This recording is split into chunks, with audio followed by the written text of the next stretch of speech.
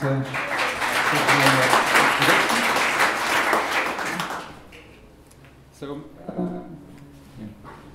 my talk will be in English? Yeah. So, all right. All right, good. So, WordCamp Rotterdam, how are you doing? Good. Okay. So, I'm Mike Rynart.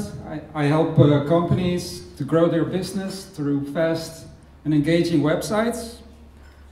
Today I'm going to talk to you about how to improve your web performance. This is how I'm going to do it. I will show you 5 steps. Put that microphone here.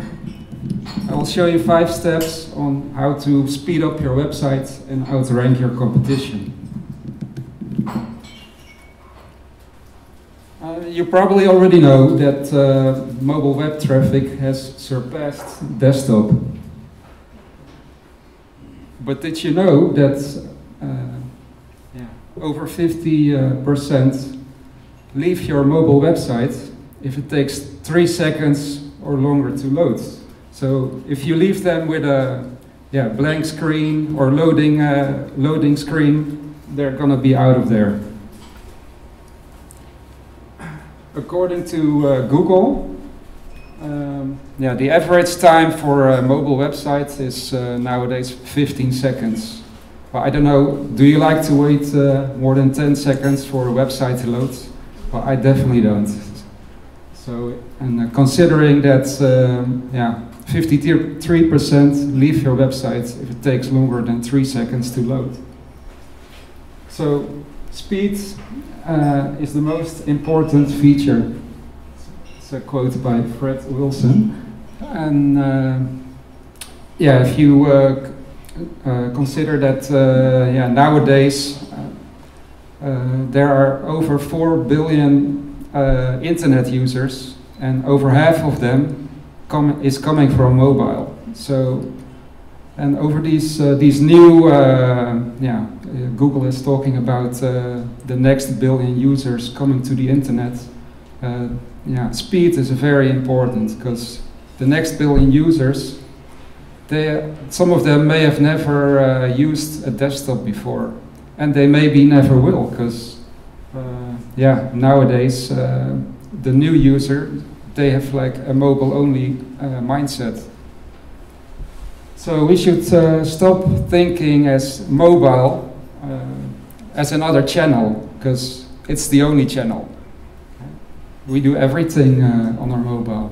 It's we do our we order our tickets, we search, do our bookkeeping. It's basically our life. We spend every day nowadays. We check our phones like 30 times and search. It's basically it has become a very important tool. And speed is good for everyone and everywhere. Google is especially promoting it. Page speed is good for your user experience. The faster your site loads, the more engaging it will be. Also, page speed affects your search rankings. Google is especially paying attention how fast your site loads. It affects your bounce rate. So the slower your site is, the faster your users will leave your site. Also, it affects the page views and conversions. If a site loads fast, it will make your visitors more happy and less frustrated, so they will be willing to buy something on your website. So, and eventually page speed is also good for our planet, because it uses less power to run a website, so it's good for everything. Several companies also saw many benefits from page speed. For example, here I have an example of Exact. They recently updated their mobile websites by implementing AMP, and the mobile site loads now in 4 seconds.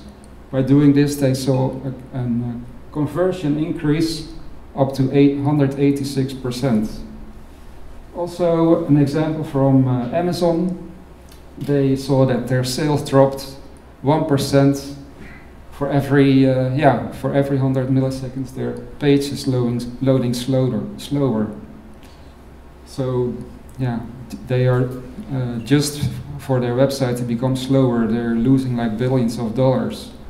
So maybe you're not as big as Amazon, but still, why would you give money away? I'd rather keep it. Many of these examples you can find on this website, WPO Stats. It keeps track of all these case studies being done by companies of the benefits of page speed. So you can check it out whenever you want to convince your team when you want to do web performance work and show them the benefits. Anybody heard of the Google Speed update? And is anybody ready for the Google Speed update? Well, okay. Now Google announced a new search algorithm designed for mobile.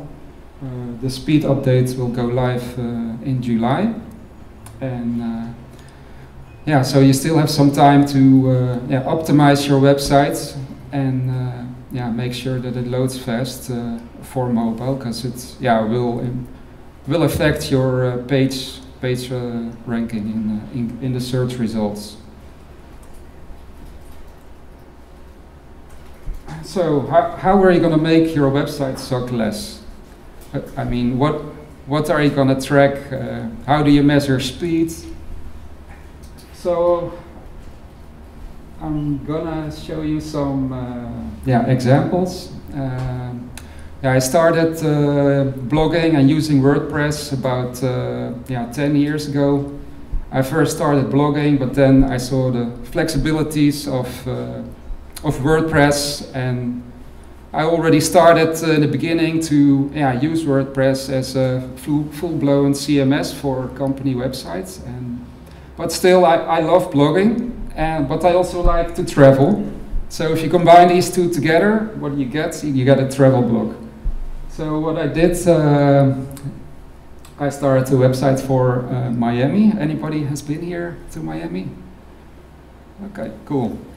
Well, I love Miami, so I even made a website for it. And I'll be using that in my examples. And to show you how I optimized the Miami guide to outrank the competitors, because especially in the travel branch, it's a very competitive market, and page speed is very important for them to outrank the competition. Also, if you want to follow the Miami guide, I'm also in Instagram and everywhere on the internet. Well, if you can't measure it, you can't improve it. In my mind, performance is measurement. So the first step you want to do is measure. You want to see where you stand and how you rank up to other web pages on the internet, and how you're going to improve it. You want to know a starting point before you start optimizing it. So, and also which metrics are metric you're going to track. So there are several tools online you can use to that are freely available to improve your page speed. Probably already familiar with this tool. So it's the Google Page Speed Insight. Maybe, I don't know, anybody used this before? Well, I guess, if you haven't used it, probably your boss has. So, and if they don't like it, if they see here red figures. So you want to make sure that the numbers here are in the green, and especially pay attention to the mobile version. So Google Page Speed gives some easy insights. It gives a score from 0 to 100. You shouldn't become obsessed with getting 100%, but if you're above 80, it's good. Another tool available on the internet is GT Metrics. You can run a mobile test and see how your web page performs. It gives several metrics. There's also a waterfall, how your page loads, and they also give recommendations what needs to be optimized. You should pay close attention to the total page size, and it's recommended for mobile web pages that you keep this below 500 kilobytes, which it's quite tough to do because my site is currently twice as much. As a web designer, I especially like to use this tool, which is DevTools. You can measure your web performance right in the browser. So when you right-click on your website and click on Inspect, you go to the Networks tab, and you have all these metrics that where you can check how your site is performing. So you can see how your site loads, which resources are being loaded onto the page.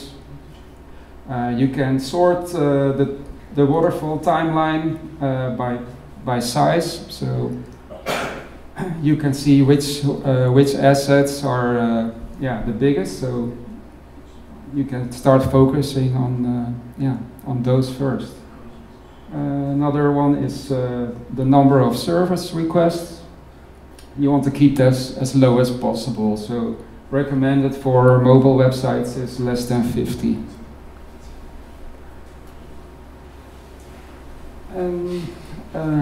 If people are complaining about a slow website, one of the first things you might want to check is time to first byte. So this shows how fast and responsive your web server is. So time to first byte you can also find in the DevTools under the timing tab. And it's right over here, so TTFB. And for mobile websites, you should target a score of 1.3 seconds. So go and check it out. Also Lighthouse, I don't know if anybody's familiar with that. It's also available in Google Chrome DevTools. It's a good way of keeping up to date with the latest developments in performance, and especially focused on progressive web apps. You can run a mobile test in Lighthouse, and it gives you recommendations what needs to be optimized. The web standards for performance for website testing is web page tests. You can, it's a free tool. You can run your site by using web page tests, and it will give you a lot of metrics. Well, you can select before running the test. You can select to use a real mobile device and select several locations around the world where you want the test to be run. After the test is complete, you can set also the number of tests that needs to run. So standard test is it does it 3 times and then takes the average of those 3 tests to get a reliable metric.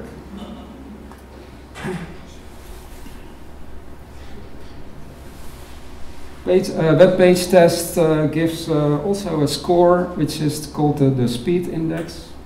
The speed index shows a metric which tells that how fast your web page is displayed to the user. So, and it's so that's right here.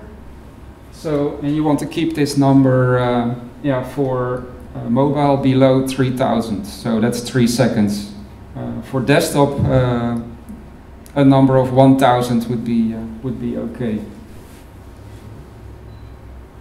Another nice feature is the waterfall view in web page test. So the waterfall view gives a total overview of all the assets being loaded onto your site.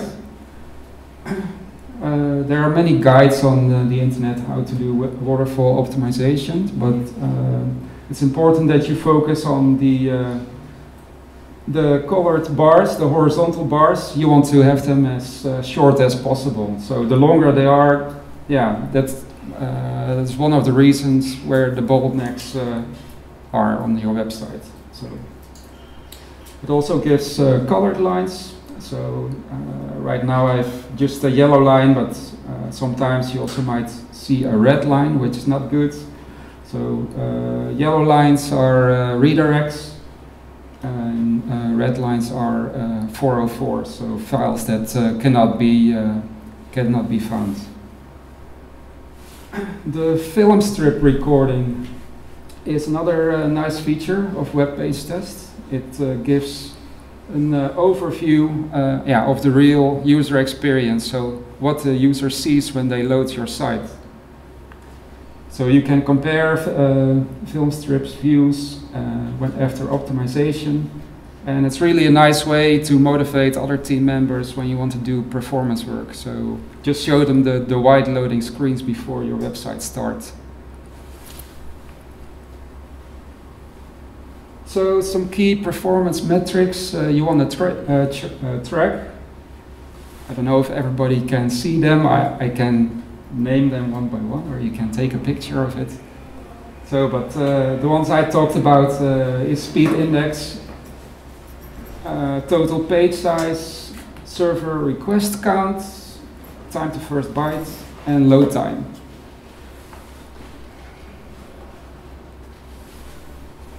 What you optimize today can improve all your tomorrows.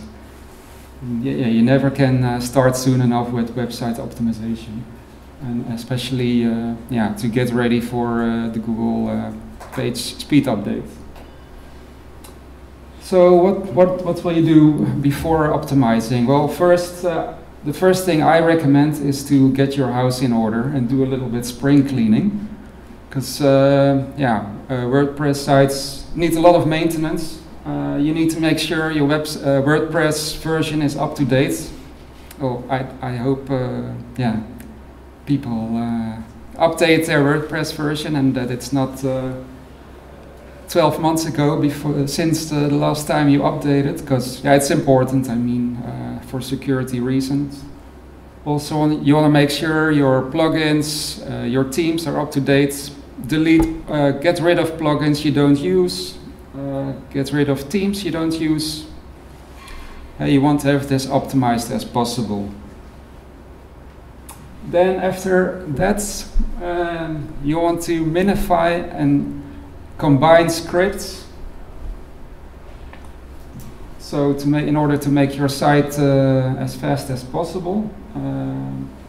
I use this, there is an easy plugin which I currently use. It's Auto Optimize. It optimizes all your HTML, CSS and JavaScript. So it's actually,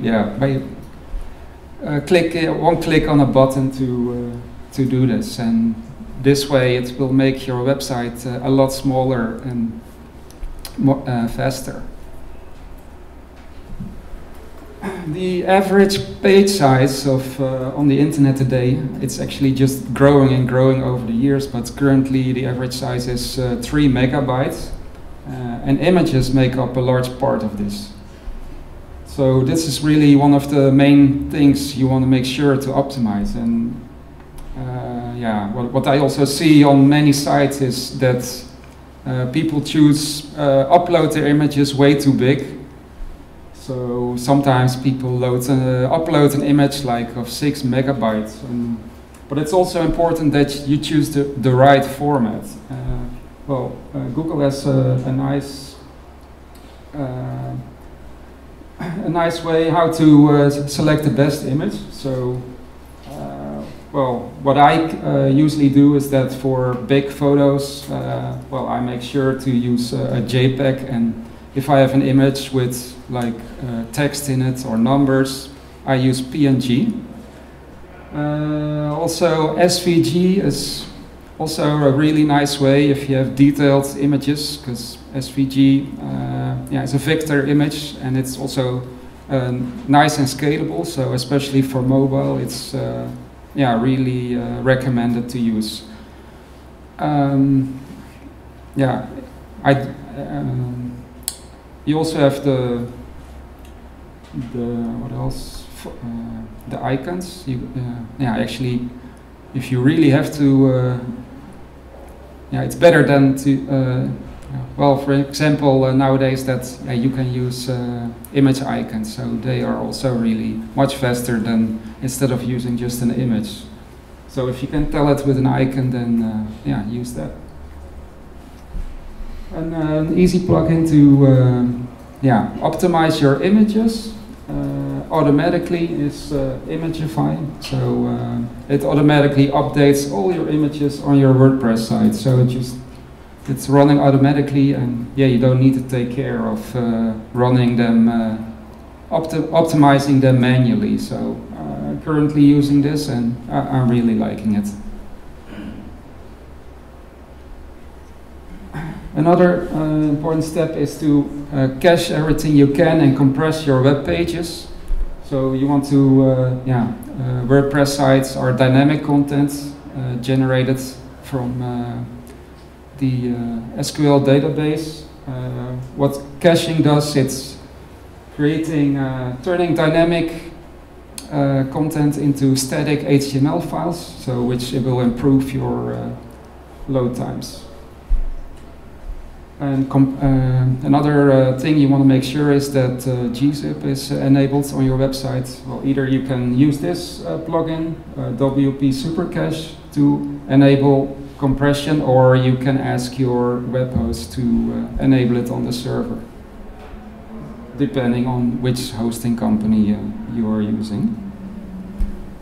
And that yeah, brings me to hosting, which I think this is really yeah, an important one. That's if your the foundation of your website is, yeah, most important. If you can have a nice optimized site that you think loads very fast, but if your web server sucks, then yeah, it's not gonna improve your website. So hosting is really an important one. And yeah, when I first started, I opted for, yeah, the cheapest hosting possible, but I learned my lesson.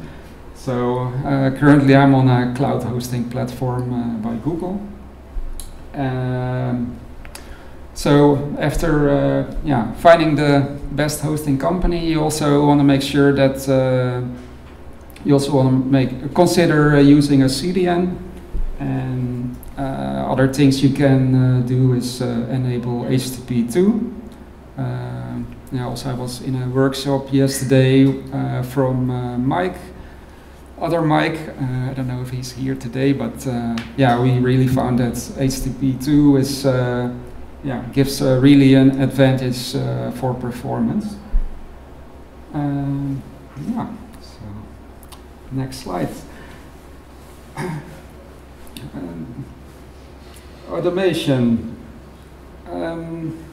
Yeah, we have metrics you can monitor, and monitoring you can automate.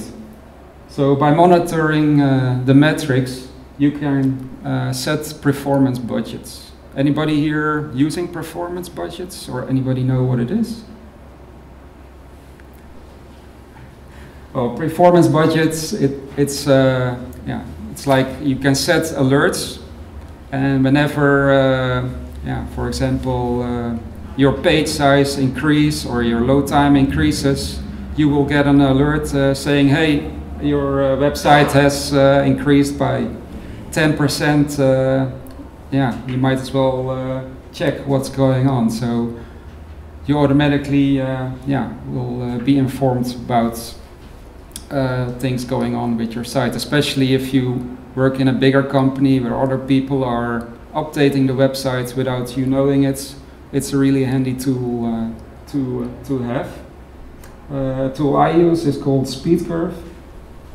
So, and yeah, I've set several budgets. So for the page size, speed index, load times, all the metrics that you want to check, you can set a budget. Well, we do a lot of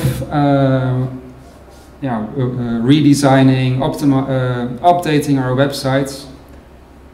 And yeah, one of the things that I do is after an update, I want to make sure that the website is still performant. So what you can do for this is do A/B test. So what I do, I set a starting point before optimization, and after I'm done with an update, I run again a test and then see what has been improved and what has made impact. And if anything is slowing me down, then I'm just getting rid of it. And does anybody know if their competitor is faster or slower than them? Well, I do. One thing I do is benchmarking. So what you want to do is you want to compare yourself with other pages, with your competitors on the internet to see, yeah, why is somebody slower or faster than you, and I want to know, yeah, why are they faster. So I use Speed Curve for this as well. It runs automatically every day a test that keeps track of all the pages, yeah, in my branch. So how they are perform, and if they are whenever they are faster, I'm checking what they have done. Did they update their homepage, or are they using less images? Or so you want to make sure that you outrank them in order to stay on top of the search results and also give the best user experience. Google also came out with some kind of benchmark test. It's called the Google Scorecard. It recently was announced at the Mobile World Congress. Yeah, you can use this tool by going to this URL. You can load your domain name, and it will give you a score, a speed score, and you can add your competitors next to them and then see who performs best. So for this I added some of the biggest names on the internet using WordPress. So it's quite impressive nowadays what kind of sites are using WordPress. Because I mean, Trump is using WordPress. Time magazine, the next web you probably are familiar with. TechCrunch is using WordPress. They recently did a complete update, but still using WordPress. It didn't help them much in their score though. But well, there's more to life than increasing its speed, would Gandhi have said. I don't know, maybe he thought about joining the slow web movement, but if you're still struggling with speed, you might as well implement AMP. I don't know if anybody is familiar here with AMP. So it stands for Accelerated Mobile Pages. It's an open source framework created by Google. And AMP enables you to create fast mobile web pages very easily. So an AMP page loads in under 1 second.